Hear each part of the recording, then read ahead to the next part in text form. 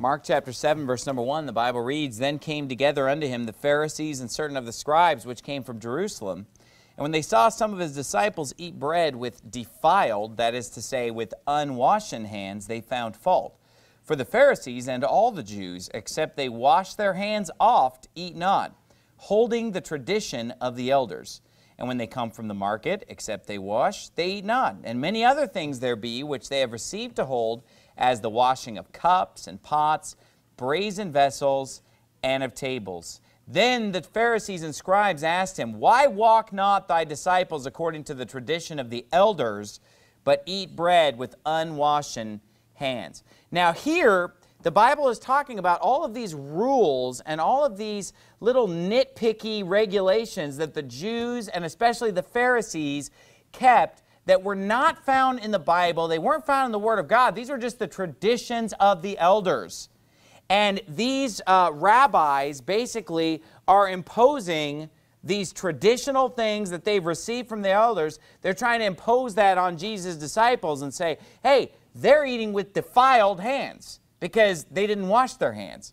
When in reality, there's nothing in the Old Testament scripture that tells you that you have to wash your hands every time you're going to eat.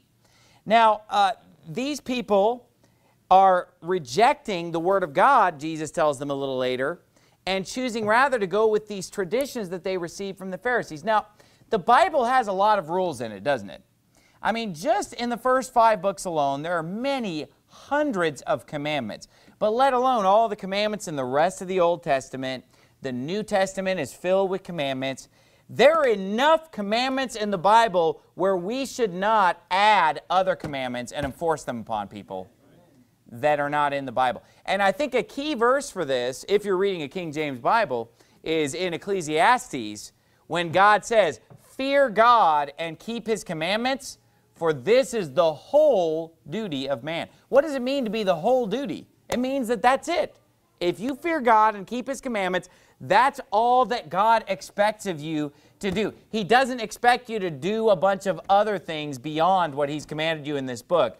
Everything that we are commanded to do and commanded not to do is found in the Bible.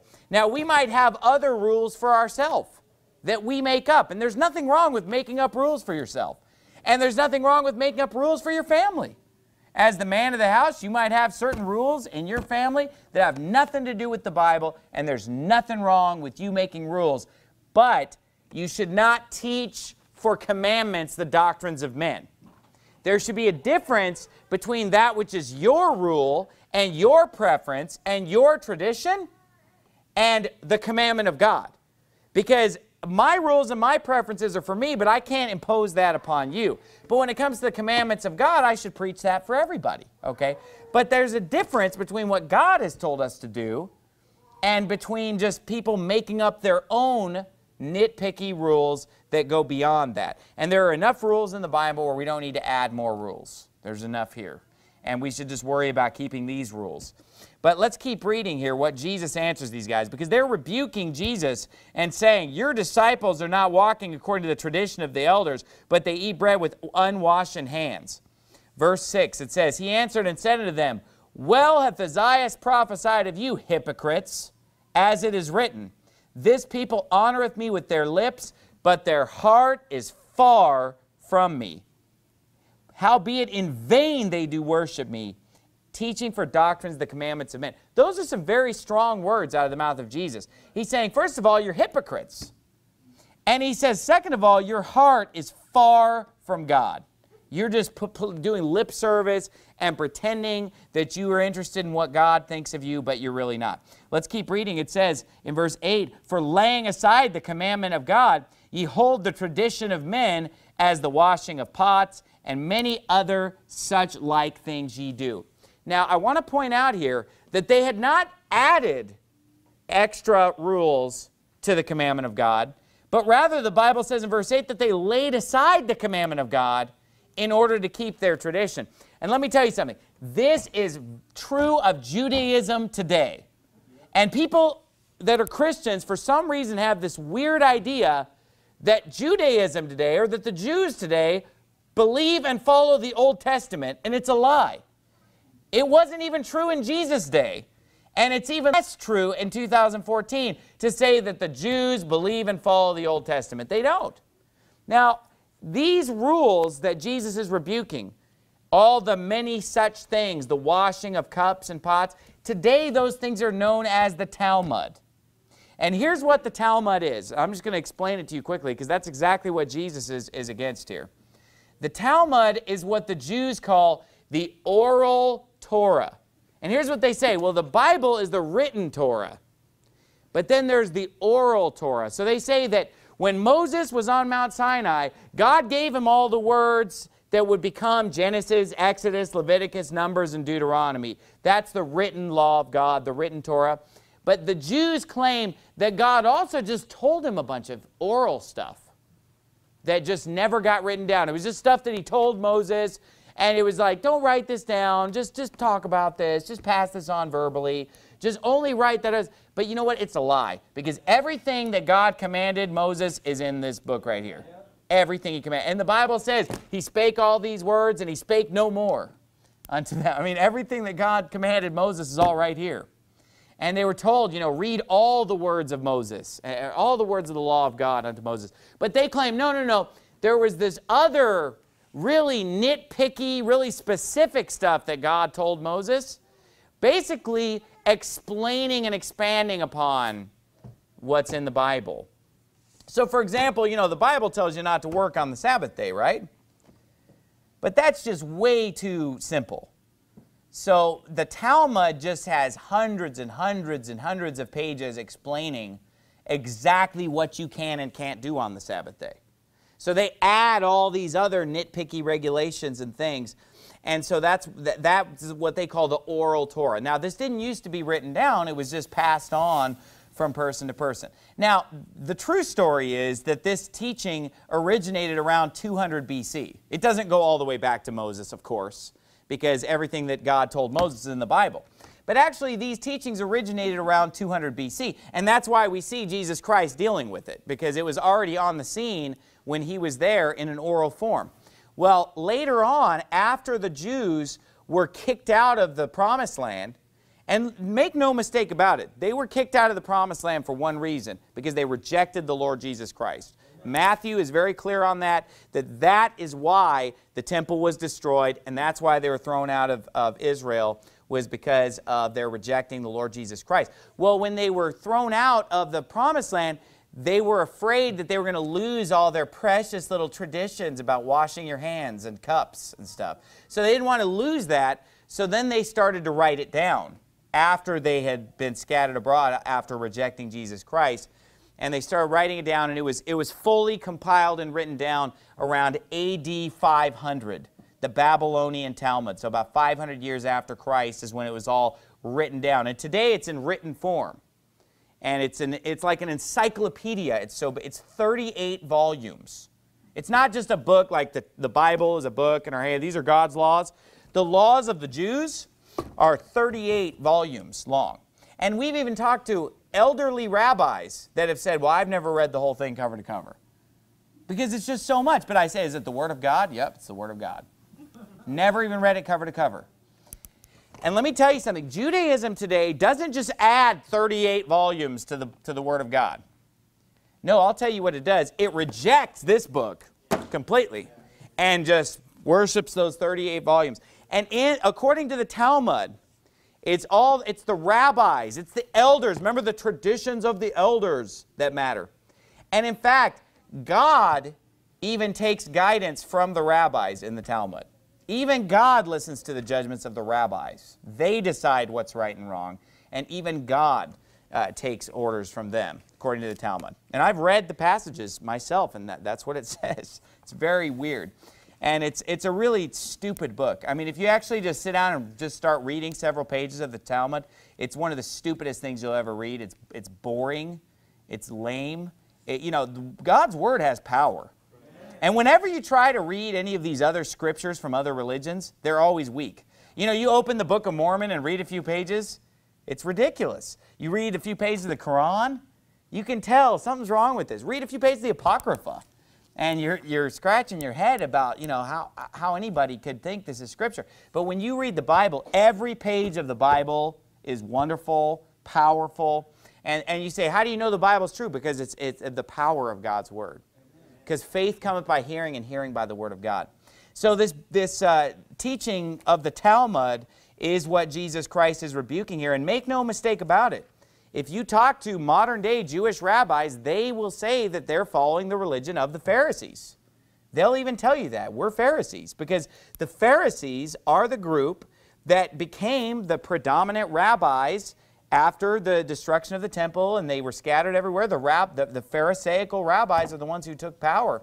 And in fact, if you remember, the Apostle Paul was trained by Gamaliel before he got saved. Remember, he was brought up and taught at the feet of the Pharisee teacher Gamaliel. Gamaliel, same guy, is one of the rabbis of the Talmud. He's one of the main rabbis in the Talmud, revered as being one of their greatest rabbis. But of course, you know, the Apostle Paul said it was all dung that Gamaliel taught him. Remember? Gamaliel had taught him nothing, but he said all those things that were in him when he excelled in the Jews' religion. He said, I excelled in the Jews' religion. He wasn't talking about Christianity, was he? And he said, above many my equals. He said, but what things were gained to me, those I counted loss for Christ. I count all things but dung, he said. And those things were worthless unto him once he found the Lord Jesus Christ. So this is what Jesus is rebuking. And that's why Jesus said, if you believed Moses, he said to the Pharisees, you would have believed me, for he spake of me. But if you believe not his writings, how shall ye believe my words? So that jives perfectly with Jesus saying here that you've laid aside the commandment of God for your tradition. You've rejected the teaching of the Bible, and you've embraced the teaching of the Talmud. And you've embraced all of these traditions and things that we see, washing hands, washing cups, washing pots. And look, if you have a rule that says, hey, I'm going to wash my hands every time I eat, that's fine. But don't say that God commanded that, because he didn't. And we need to differentiate between our rules and God's rules.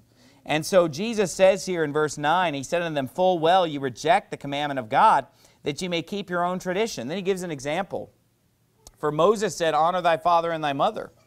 And whoso curseth father or mother, let him die the death.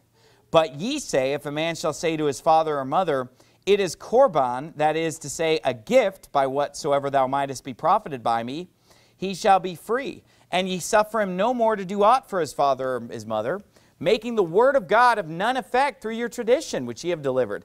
And many such like things do ye. Now you say, well, what is that about? Explain to me the Corban. You know, to be honest, I don't really care.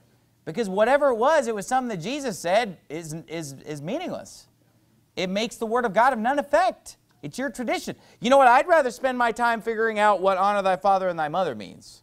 And what whoso curseth father or mother, let him die the death. That's the part of the scripture I'm interested in. Not what a bunch of unbelieving, Christ-rejecting Jews were doing in order to ignore what the Bible said. So I'm not going to go get the Talmud and go figure out what Corban means, because I don't really care. Because whatever it was, Jesus rebuked it and told them it's worthless and that they need to get back on the Word of God. And by the way, this is Jesus teaching the death penalty. Because a lot of people will say, well, you know, in the Old Testament, the death penalty was there. But there are a lot of Christians in 2014 that are against the death penalty. They don't think any crime should receive the death penalty. But here Jesus is reiterating the death penalty. And I believe in the death penalty, even today. I believe that murderers, adulterers, pedophiles, you know, should be put to death. And today in this country, sometimes murderers are put to death, but it's very rarely. And they just made a ruling of the Supreme Court about 5, 6, 7 years ago that said no pedophile can ever be put to death again in the United States. No matter how bad they are, no matter what they do, that they'll never put a pedophile to death. That's ridiculous. You know, every pedophile should be taken out like a dog and shot. Okay? I believe in the death penalty. People say, well, the death penalty doesn't work. Well, if you kill somebody, they're not going to molest any more children. And you know what? Whenever you read about in the paper some child molester, it always says, oh, he was arrested back in 2001 for this, then he was arrested in 2004 for this, then he was arrested in 2008 for this, because they just keep letting them out, and then they just rape and abuse more children. It's wicked, and you know, we should have no sympathy for these people. Anyone who would harm a child is a sick person. is a total reprobate. That is a vile affection. That is going after strange flesh. That is not normal for an adult person to be attracted to children. It's disgusting. And so that's why we have so much pedophilia, because these pedophiles are just put in prison. And then they get with other people and they literally exchange tips on being a pedophile in prison. And then they come out and they do it more. And you say, well, you know, just put them on a registry. No, put them, you know, put them underground. Kill them. And I remember a news story a while back where this guy was in prison and he overheard this other guy that was a homo. And by the way, homos are pedophiles. There, I said it. But anyway, this guy was in prison. He overheard the guy next to him. It was some homo Catholic priest that molested kids or whatever. And he was teaching other inmates how to molest children. So somehow he got into this guy's cell. I read about this in the news a few years ago. You know, when they had opened the doors or whatever. He got into this guy's cell, slammed the door shut, jammed something in the lock so that the guards couldn't get in, and killed the pedophile with his bare hands. And he basically said, you know, this guy's sitting there talking about how he's going to do it when he gets out, and he's teaching other people how to do it. He said, you know, I just felt like, and he said, I felt like God wanted me to do this, you know.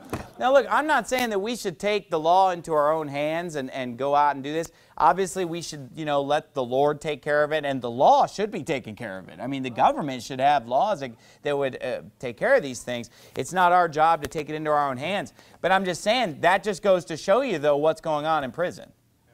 That they are in there exchanging tips, and so, you know, when you hear a story like that. So prison just doesn't work.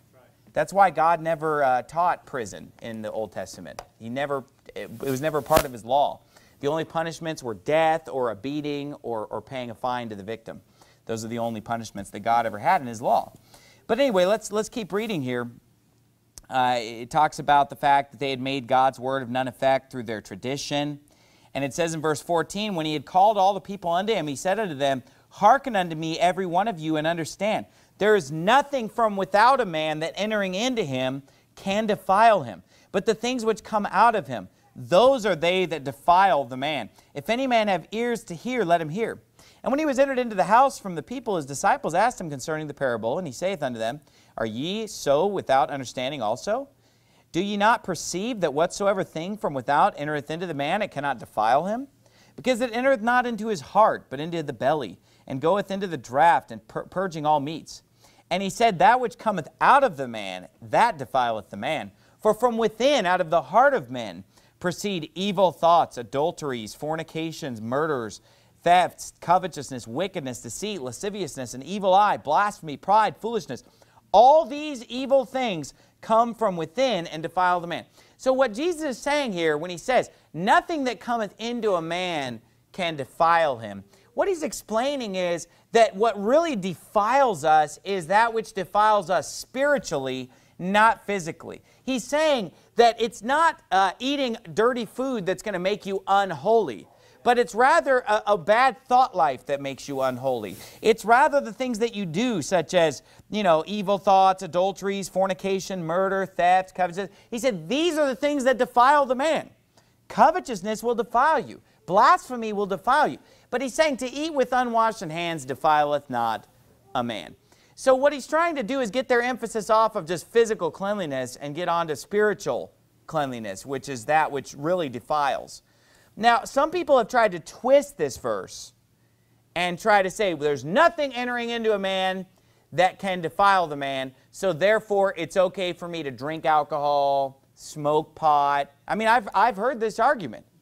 And people have said, you know, nothing that goes into a man can defile a man. You know, there you go, case closed. You know, I can drink, I can smoke pot, I can take drugs, whatever. But obviously that's not what He's saying, and let me just prove that false. The Bible, first of all, talks about the fact that when you drink alcohol, He says, thine eyes shall behold strange women, and thy mouth shall utter perverse things. So if you drink alcohol, you're going to do the stuff on this list anyway, because the Bible says that if you drink alcohol, your eyes will behold strange women. And isn't that in this list as, you know, evil thoughts, adulteries, and evil eye? Because, you know, if you look on a woman to to lust after her, you've committed adultery with her already in your heart. So to try to use this verse to justify, or I've heard other people use it just to justify eating all manner of junk food. You know, I mean, you know, quoting this scripture in the McDonald's drive-thru. You know, nothing that cometh into the man can defile the man. You know, give me a Big Mac, fries, Diet Coke, whatever other garbage. But honestly, you know, your body is the temple of the Holy Ghost which is in you, and we should glorify God in our body and in our spirit, which are God's. And so we should not put poisonous substances or junk into our body. Just because Jesus says, hey, you know, washing your hands is not the problem. It's getting your mind clean. That's what really needs to happen.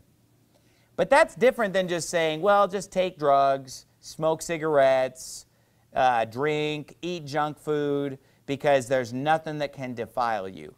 I mean, that's, you know, you're taking it too far there. You know, that's a little bit of an extreme view of this passage. And it doesn't jive with the rest of Scripture. You know, we need to make sure that whenever we interpret a Scripture, it jives with everything else in Scripture. And if Jesus is just saying here, look, you know, worrying about cleanliness is not as important as worrying about keeping your mind clean, and that eating with unwashed hands isn't going to kill you, it makes perfect sense. But let's not take it to some extreme of just, yeah, it doesn't matter what I eat. It doesn't matter what I drink. But here's the thing, though. If you eat junk food, it's going to make you sick, it's going to make you unhealthy, it's going to make you overweight or whatever. And so, you know, you need to stay away from that stuff and eat nutritious food. And the Bible has a lot to say about food and drink, etc. But this verse is saying that it's okay to eat without washing your hands. Now, I still wash my hands usually before I eat, especially if I come into contact with a lot of people and shake a lot of people's hands. You know, when I was a kid, we used to call it washing off the fellowship before lunch. But honestly, there have been a lot of times when I go to work and my hands are dirty, like with actual dirt, and I'll just eat like that. And honestly, I don't think it's really bad for you, because today we live in a little bit of an over-sanitized society, because we live in cities and we're very clean and everything's ultra-sterile and ultra-sanitized. And that may not be the healthiest thing in the world, because we don't necessarily develop our immune system if we're just overly clean and overly sanitary. And there have been studies done that have shown that kids who play in the dirt and put a little dirt in their mouth are actually smarter and healthier. You know, that's what I heard. But anyway, there's a study for everything, right? But honestly, you know, I like to go out and kind of be in nature and get a little bit dirty, get some dirt on my feet, dirt on my hands. And if you think about it, I mean, the disciples, they're going around in sandals, their feet are getting dirty. They're in a dusty, dirty place. Like Arizona is the dustiest place I've ever lived. I mean, everything gets dusty and dirty. But there's a difference between just dust and dirt, eating a little dirt, and, you know, germs from other people. So we do need to be careful with other people's germs. And the Bible talks a lot about germs and quarantine and stuff like that when people are sick. But honestly, I remember when I used to go dirt bike riding as a kid, I mean, you swallowed a lot of dirt. I mean, your whole face would be covered in dirt, your nostrils, dirt, mouth filled with dirt. And, you know, after that, eating with unwashed hands isn't a big deal anymore. After you just literally get a bunch of dirt in your mouth. But that's what Jesus is saying here. And he lists these things that come out of the heart of men and defile the man. And he says these proceed out of the heart, and he said they defile the man from within. And so what this scripture is teaching us, that all of these sins that we see on this list, they all start in our mind. So it's not like people just go through life having good thoughts and a clean mind and a pure attitude, and then all of a sudden they just go out and just rob a store or just commit adultery or just murder someone. I mean, do you really think people just do those kind of things spontaneously? No way. There's a long process of evil thoughts. The Bible says it comes out of the heart and defiles the man. And so long before you, well, let's look at the list here. It says they proceed evil thoughts from the heart. Adulteries. Now, long before you commit adultery, you have a lot of bad thoughts. You don't just go through life, you're happily married, and you love your wife, and you think that she's the greatest thing ever, and you're so happy, and you're content, and then all of a sudden you just, temptation comes, and just boom, you just commit adultery on the spur of the moment. There's no way that that would ever happen. Not going to happen. I mean, unless somebody's completely drunk or on drugs or something, that's not going to happen. What happens is there goes through a period where people start being down on their spouse, negative about their spouse, and they start thinking that someone else is probably better, there's something better out there, and, you know, why did I marry this person, and blah, blah, blah.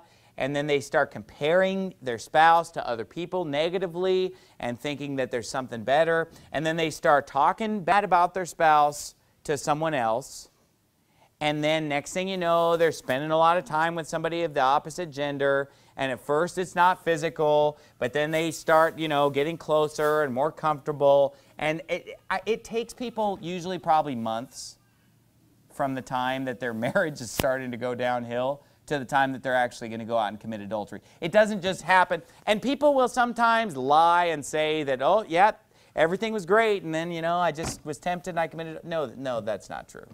And a lot, like, I've said this and had people get really angry, but I'm going to say it again because it's the truth, that people who have a happy marriage don't commit adultery. And the reason why people commit adultery is because they have marriage problems.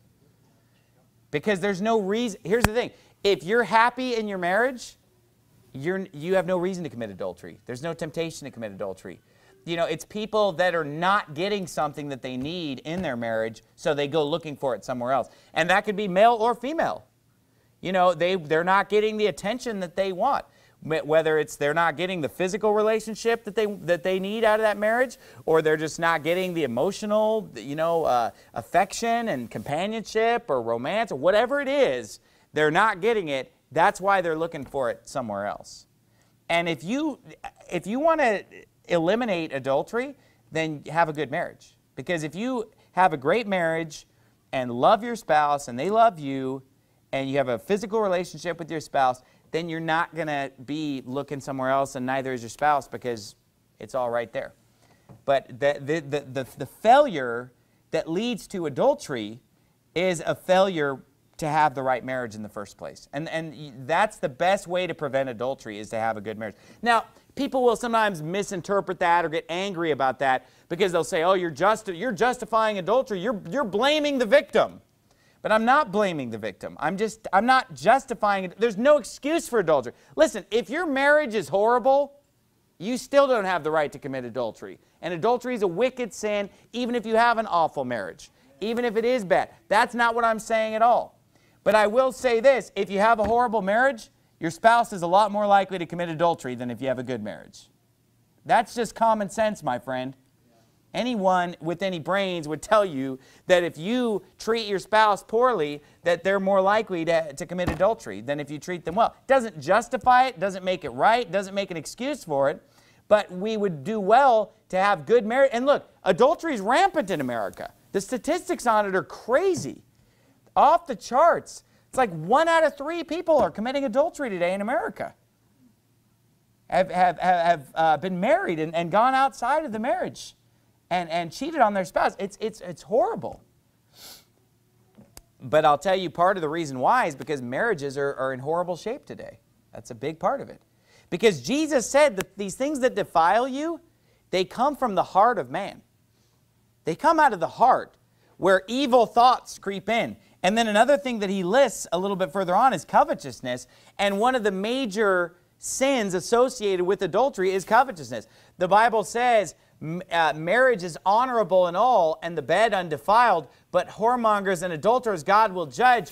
Let your conversation be without covetousness, the Bible says. Right back to back. Just like in the commandments when he says, thou shalt not covet thy neighbor's wife. That's one of the main things that he brings up as what you are not to covet. And so, what leads to adultery according to Jesus Christ?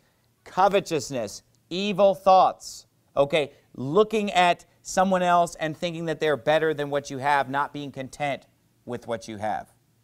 And so we in America today have a twisted view of marriage, and that's why marriages are bad, and that's why there's so much adultery.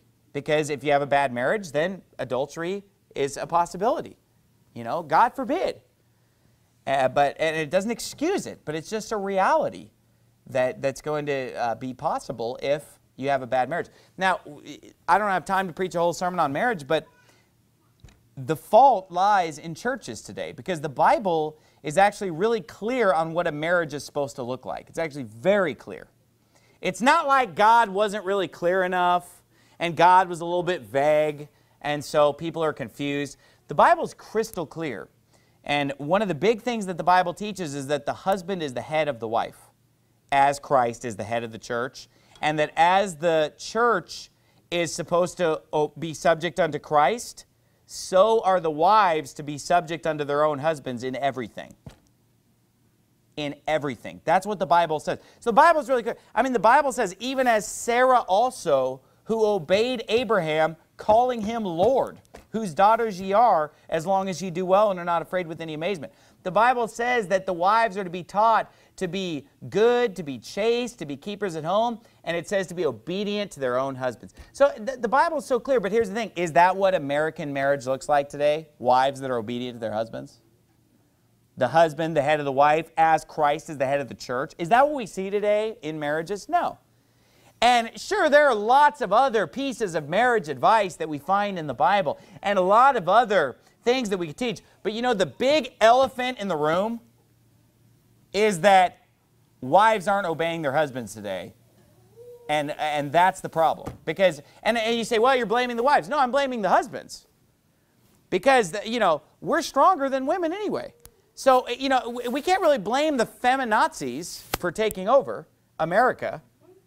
And basically, you know, all their women's rights, I am woman, hear me roar, you know, because we as men have allowed it to happen in America today. And especially pastors have not had the guts to get up and preach this like it should be preached, like the Bible preaches it. So because pastors haven't had the guts to preach it, and because husbands haven't had the guts to take the bull by the horns in their own home and actually confront this issue, and actually take the lead and take charge in their home, you know, it's not, I can't blame the weaker vessel. I can't blame, you know, it's really men at the end of the day who hold the responsibility to lead and take charge and to be the boss. But honestly, I blame pastors more than anything because, you know, I grew up my whole life and never heard strong preaching on husband leadership. You just don't hear it because it's not popular. But I don't care if it's popular. I'd rather have half the church walk out and be in charge of my home. You know what I mean? Nuts to it. Because you know what? My wife and kids are more important to me than being pastor of this church. You know, and I'm going to stand for, and by the way, I'd rather help people's marriages and lose people along the way because you know what? The people who actually get what I'm saying and actually get, you know, and this isn't a whole sermon on marriage, but when I do whole sermons on marriage and go through all the scriptures, the people who actually get it and put it in practice, it actually helps their marriage a lot. And they're actually, husband and wife are both a lot happier and have a better relationship. And everybody is blessed as a result. So you know what? I'd rather help people and do that than to be popular and then to have a big crowd. I'd rather actually just help some people have a better marriage and to have my own marriage be right. That's more important to me. So here we see adultery begins in the heart, in the mind. Obviously, fornication, same thing. You know, fornication is premeditated, of course. You know, yes, you can fall into certain situations, but, you know, it comes from putting yourself in those situations, lusting and thinking about those things. And, you know, it's hard today. It's hard to be pure today. It's hard for young people not to commit fornication because of the fact that there's so much temptation out there and because it's just, everything is crammed down our throat, just the promiscuity everywhere. So it would be easier for a young man or a young lady to stay pure if it was kind of out of sight, out of mind. You know what I mean? If you're just kind of busy, living your life, doing other things. But basically, we're constantly forced to think about what goes on in the bedroom just because of just billboards and magazines and TV and everything, where it's just kind of pushed on us, and it makes it hard to be pure. But let me tell you something. That is not an excuse for fornication. And it's difficult to be pure, but it is not impossible. It is possible for a young person to be a virgin on their wedding day. I've done it, okay? When I got married, I was a virgin, and you know what? I've been with one woman in my entire life, and hopefully I will go to the grave having been with one woman in my entire life. Because it is possible. But let me tell you, it was hard, it was challenging to grow up in America in the 21st century. And well, that was the 20th century when I was coming up, you know. Because I got married in the year 2000. So, but I'm telling you, it was hard. It was a challenge. Because it's constantly in front of you, right? You're constantly just being shown all these images that provoke you to lust. And it's hard to resist the temptation. But that's no excuse. It's just as big of a sin now as it was when this was written. And the Bible over and over again rails against fornication. And he even said that those who just continue in fornication, if they're called a brother, should be put out of the church. You know, so this is a major, big sin. Not something small to be trifled with. And to sit there, and I've had people just say, well, it's just not realistic today, though. But I can do all things through Christ, which strengtheneth me. Amen.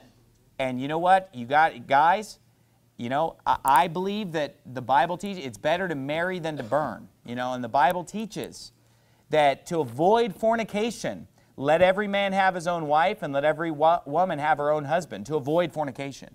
So the answer to avoiding fornication is to get married. That's what the Bible teaches. Now, obviously, when you're a teenager, that's not practical because, you know, you're still too young and you're still getting established as an adult and everything. And so you need to be abstaining as a teenager. And you just need to exercise self-control and wait until you're an adult. And then just because you're an adult, you might not necessarily find the right person right away, but you need to pray that God will lead you to the right person. And listen, guys, you actually have to talk to girls. You know, you can't just expect it to fall out of the sky. You know, you have to actually go out and look for it, okay?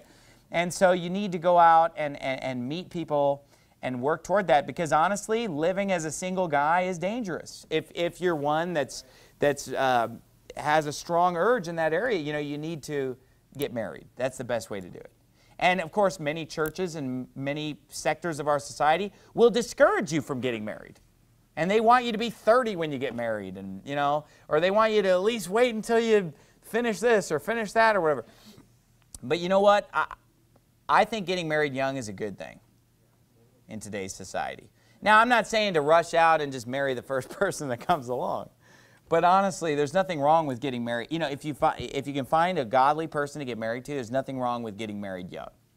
You know, and it's actually good for you. You say, well, you know, you got to go live life. But you know what? Your life is not over when you get married. You know, I mean, it's not like that's it. Life's over. It was fun. Now it's just time to begin the suffering phase. You know, you know, you can still enjoy life after you get married. But honestly, when my parents were getting married, when my parents got married, my dad was 20 and my mom was 19, and that was normal back then. I mean, that was just what everybody was doing. I wasn't considered. But then when I got married when I was 19, everybody's like, whoa, what are you doing? You're getting married, you're 19. Or Pastor Roger Jimenez in Sacramento, California, he got married when he was 18. Whoa, what are you doing? Well, you know what? Isn't it amazing how he's serving God? You know, and he hasn't gone off the deep end, and he's married and has children and doing a good work for God. But then there are some of the other people who didn't get married in the same church youth group that just kind of went off and floated around in their single years and whatever and got away from the Lord and got backslidden and everything else. So in a sense, getting married sometimes kind of keeps you straight anyway, you know, and keeps you on the right path with God because it's responsibility. It's good for you. But, you know, God says here, evil thoughts, adulteries, fornications, murders, thefts. You know, obviously murder begins with hatred in your heart for someone. Thefts, that begins with coveting and lusting after things that don't belong to you. Lasciviousness, or I skipped one here, wickedness, deceit, lasciviousness, an evil eye, blasphemy, pride, foolishness. All these evil things come from within and defile the man. So that's what Jesus is teaching, that we need to get our heart right, because if we cleanse first that which is within the cup and the platter, the outside will be clean also. And if we have a clean heart and a clean mind, and if we think the right thoughts about our spouse, then we're not going to fall into this stuff because we have a good thought life. It's very important that our heart is right.